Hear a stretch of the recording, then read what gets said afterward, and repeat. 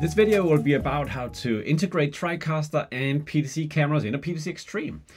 And we'll just get started right away. We are in Reactor here, so this is the panel management software that comes along with your Blue Pill Inside products or your Blue Pill. Today we will be running on a Blue Pill like this, so that gives us the flexibility to add in a PTZ Extreme, which is a Unisketch model, or a Blue Pill Inside model. If it's a Blue Pill Inside model, it means that all the power of the Blue Pill is built inside the controller, and you don't need to have two separate devices, but you can go both ways. So we'll add a panel. We'll just search up PTZ and Extremes down here. So we'll just pick a PTZ Extreme V2. It won't have an IP, it will say missing IP, because we'll just stay in a simulated environment. And for your information, if we go to the simulator, this is where you see basically the two panels that we are working on. Yes, the Blue Pill is a panel, like technically, and this is why it appears right here. But the PTZ Extreme is our main focus, so that's the simulated view of our controller that we'll be working on. But I can guarantee you that what you will see in real life is exactly this. And in fact, if I had that panel next to me, I would see the panel and the simulator work synchronously. So that's pretty nice, but for demonstrations, screen recordings, it's so awesome to have it all on screen. So we'll just do that as we move forward here. Now, we want to add a few cameras as well, so I will, well, you can either do it over here, then you add devices, and yeah, let's just add the TriCaster actually. So we'll just quickly search up TriCaster here and add something like TC2. We type in the IP address of this guy. This keyboard is killing me, and I think this should be it. So I save this. We'll see that in a moment. It's connected. There we go. Actually, behind this we have this vector, which is, let me see, this is like TriCaster, but with the Wizard branding here. So, but it's the same, and we can operate it from this TeamViewer session. So that's what we are doing. And by the way, everything I'm doing is over the internet to our office. So we are on a VPN, there's latency and all that good stuff that you know from remote productions. So we're also handling that as a part of this whole video. We could continue adding devices like cameras, but I'll press this add button right here. And then I can discover devices. So we have a ton of cameras on our network. So we'll just see what we have here today that we could connect to, that is announcing itself. And I'll just pick this RoboShot camera here, select one of these, and let's see a few others. I hope to see some Panasonic cameras here, or Canon cameras, but it doesn't seem like I have them today. So what I will do is just to add some offline cameras by adding manually. Search up Canon CIN 300. And actually today it's not super important that we have cameras we can actually control. So it's more like focus on the TriCaster integration. That's the thing. Now, actually, if you're adding multiple cameras, there's a little trick here. You can hold down Shift and you can add multiple. So that's a pretty neat thing. There you go. You can see these cameras are added. I'm starting to actually regret a little bit. So I'll just right click, remove from set, because I have a little point in not having too many of these, in fact. So let's, oh, do I? Yeah, okay, we'll just stay with this. Let's see. Actually, I kind of got off on the wrong foot here. So if I go to the simulator and we look at the controller, yeah, we see we have standard camera selection. We can select the cameras. This is the camera selector down here, and you see how the presets and some stuff up here in the menu is changing around. And I tell you, if you haven't watched many videos on YouTube, you might want me to. From SKAARHOJ, you might want me to introduce this more, but we have a lot of content where we are showing how to add cameras to PTZ Extremes and all our PTZ controllers in general, how this menu works. So up here we can cycle into the various settings that we can do on the cameras, which are, you see many of these are currently blanked out, and that just indicates, yeah, you could change white balance mode right here, but because we are not connected to the camera, it's like blocked out. You see that on the little forbidden icon right there. So this is the simulator, and this is what we would normally cover in a video that only covers PTZ control. And notice how quickly we got to a point where we had mixed brands of cameras on that PTZ controller. So that's really one of the things that we're doing. In fact, what we should do instead is to look at PTZ control with video switching. That's the configuration we need. So we'll just grab what we just did and change over to this one. Okay, so we have a little more extended selector right here. By selecting this configuration, we still need to add cameras, but now we'll just do it from our collection. So we'll be a little quicker here. Just hold down Shift again and press the cameras that we have previously selected. So we'll just add a few of those. There we go. And then just check back in the simulator. You see we have almost something that is like before. We see a slight change. We have this camera selector page, but you can see that I'm still able to change between these cameras. And I feel like just going back here real quick and then add a 6th camera. And I'll tell you why. Because if I add that 6th camera, like here, now we have 6 cameras. We go back to the simulator and you see down here we have a camera. Oh, sorry. Let me just scroll here. The camera selector page. If I press the bottom edge of that one, I'm cycling between the 2 pages of cameras we are currently now having. So that's the consequence of adding the 6th camera, that we now need to use the pager for something. Let's move back here because there are a few things in the home screen that we want to set up. The next one is tally-forwarding. Tally-forwarding means that we can hold on to a video switch like the TriCaster, take the tally information and move to the camera. Some cameras, they have a tally LED built in front, so you can see red, green as the camera is on air or if it's on preview and so on. And that information, if we go to the TriCaster, is that little green indicator that you see here on the preview and the program row. So that's a pretty neat thing about SKAARHOJ products. The PTZ controllers, like a little gift to you that we can actually, with the connection to that switch, and move that information forward to your cameras. That's otherwise not so easy. And that's what tally forwarding is about. So by choosing tally forwarding here, we need to create a new element, and that element has to bind itself to the TriCaster. We'll just pick this, and automatically it fills in some information here. And we need to now concentrate on 2 things at the end of this entry in the table. We just need this one entry, and we need to either find out whether we want to take that tally information from one of the ME rows on the TriCaster or the global tally, which would be the main ME. We can actually use ME tally for all of them. And here we need to type in the ME or the bus. Number 1 is the main. Number 2 is ME1. Number 3 is ME2. I'm sorry about that. I would love this to be a drop-down, but this is one of the moments, hopefully in the future few moments, where I need to give you a little table of information that you need to cling on to. And how could we know this? Well, we could if we look into the TriCaster device core where we have a parameter list. And I think if we search up somewhere where we see these MEs, then you can see that I'm just finding a almost random parameter here, but where we have a dimension that is called layer, and layer is in this case the same as the MEs, and you see that there's an association between, let me see if I can zoom in on this, between 1 is main, 2 is ME1, 2 is 3 is ME2, and so on.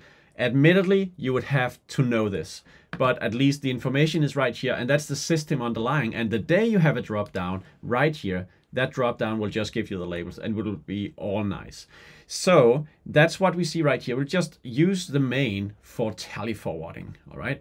Then we move on to routing trigger, and in routing trigger, it's sort of the opposite. When I press that button, I don't just want to select my camera for operation with the joystick. I also want to bring that source up on a monitor in front of me.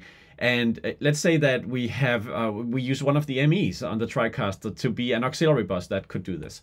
So that's kind of the case, that, but it could also be a video hub. Now, since we have that TriCaster, we'll just use that once again, and then we could pick which auxiliary is it. Actually, I thought that we might have like MEs that we could use here. Oh, well, we can, yeah, because we have program and preview on the MEs, but on other switches, like you could see we had it for like vMix, there you can use the active or the preview or one of the outputs as your preview monitor. On an ATEM, you would have program preview and all the auxiliary buses, etc. So there's a lot of options here. Today, we are not just setting up routing triggers to bring up a preview monitor. We are using that to switch video. And since traditionally we use the preview row and then we have a cut button, that's what we'll pick here. So I'm basically saying whenever I press those buttons to select cameras, I am also selecting that source on preview on the TriCaster. So I'll just type in 1 here, that's my main bus, and then we are good with the routing triggers. Before we can move on and test this, there is one thing that we need to do. I often forget myself. It's like selecting tally forwarding and routing triggers is so exciting that I can use those buses, but what I have not done yet is to inform the system what is camera 1 on my PTZ controller? Is that really input 1 on my system, or would it be input 3? So that mapping between inputs and cameras here needs to be done, and that's what we do back in the camera selector. We have not seen this. This view got filled in automatically as we picked the cameras easily from the device selector. And usually you don't have to go in here because it will pick the right configuration, the most relevant configuration. It will also set up a name that is useful to you. And over here at the end, it would have these fields. And if you don't put anything into them, it's usually fine. Today, it's not fine, because today we need to say that camera number 1 has a certain tally index. So let's just do that and say that we could imagine camera number 1 is actually input number 2. This is input number 4. This is input number 3. And then we would say input number 1, input number 5, and 6. Okay. And now, since we are using the TriCaster for both the getting tally information and routing to the preview bus, we need to make sure the routing index is exactly the same as the tally index. But imagine if the routing was done by a video hub instead, a video switch, a Kumo router or something, then you would need to use other indexes here depending on what we chose down in the routing trigger. So we'll just type in 4, 3, 1, 5, and 6. By the way, if you have sequential numbers, you'll be happy to know that this +1 button will just allow you to type in 1 in the top field, press it 5 times, you have all the numbers in sequence. So that's pretty neat. This is what we need. We'll now go to the simulator and check if it works. So over here in the simulator, it seems like we have some tally information, and it seems like we are switching some video. But to confirm this, let's just make this window slightly smaller and then have the TriCaster next to us so we can see them together. All right. So let's just see here. I will navigate so that we see this better like that, and get back to the team viewers. Ooh. Session like this. All right, sweet. Now let's press this one. If I could have this window go away. Yes, thank you. It's like I need to, yeah. So okay, I'm on number 2. That was my source number 2. Then comes number 4, right? Then comes number 3, then 1 and 5. And we have both tally and we have the routing to the preview bus in place. So there we got it all. What if I do it the opposite way around? Yes, you see that it's also reflecting if I'm changing on the TriCaster. So far, so good. We have managed to set up this routing correctly. And so far, in a sense, we have not... I mean, we are doing video switching, but what is video switching unless you have the cut and the auto button? So that's what we are going back and finishing up in the configuration now. So just go in here, close this one down. And then we are looking at, and this is actually the extra thing you get when it says with video switching. It's not that you couldn't do video switching with the standard generic PTZ control, because choosing a routing trigger that uses the preview bus or the program bus would actually do video switching for you.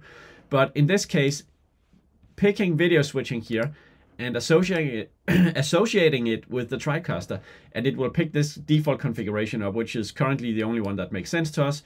That will give us, and now hold on, in this section over here, we have now 6 buttons that will be available to us with switching operations, obviously cut. So let's try this out. That action alone allowed us to have a cut button, and we'll now try that one out. And there you go. You can see we have cut. If I press auto, it will just wait a second and then it will cut. So actually what is happening behind the scenes is that we are making a transition, which we could see if we were able to. Let's just say, okay, we have cut, cut, cut, and now transition. Yes, please. All right, that's pretty neat. So we have now a video switching solution on a PTZ controller, right? That's pretty cool. Now let's go back to the home menu, because there are a few other things I want to show you. And we also have other videos that is covering this for vMix. So there is more details on how you could use quick classes, for instance. But a quick class would basically be to add something in the...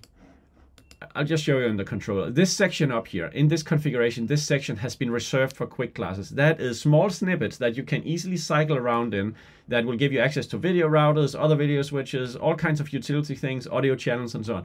So look at that in a different video.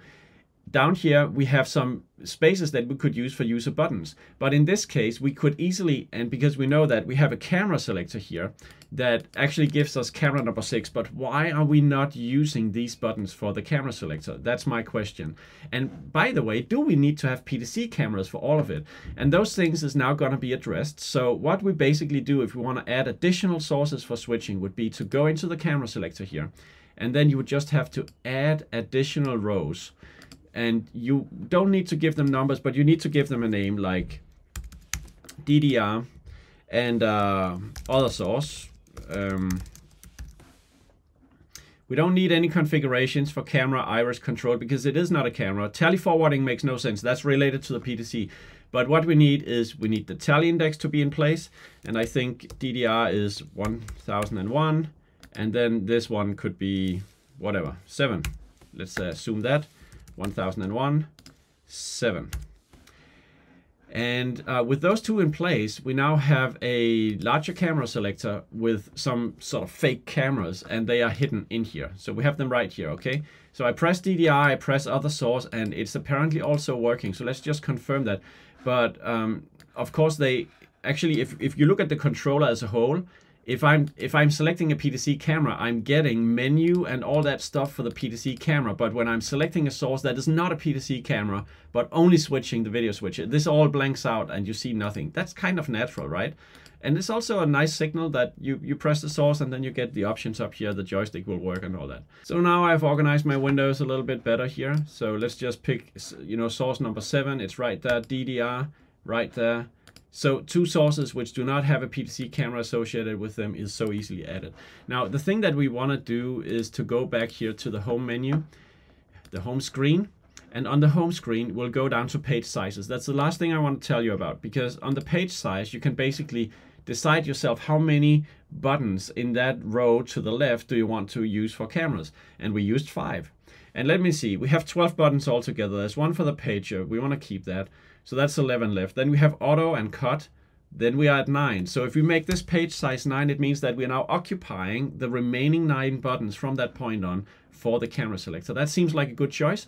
And if we go to the packages is where you update software from us. Now if we go back here, you see that we now have a page selector that would give us, in this case, 1 to 8, because we have now 8, 1, 2, 3, 4, 5, 8, 6, 7, 8.